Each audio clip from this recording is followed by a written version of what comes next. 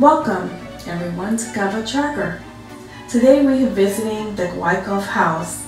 It is a historic house at 5816 Clarendon Road in the Canarsie neighborhood of Brooklyn in New York City. The house is within Milton Fidler Park. It is situated on land that Wouter Van Twiller purchased from the local Lenape people in approximately 1636. Europeans often referred to the native inhabitants simply by the Lenape language, place name for the larger area, Canarsie.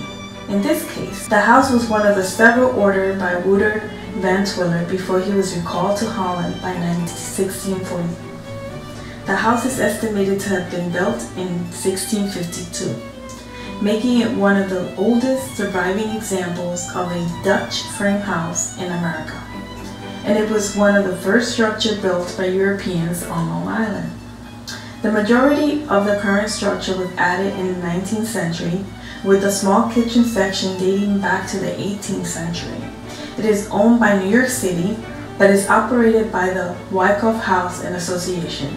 It was declared a National Historic Landmark in 1967 and is New York City designated landmark. Come, visit, and see for yourself.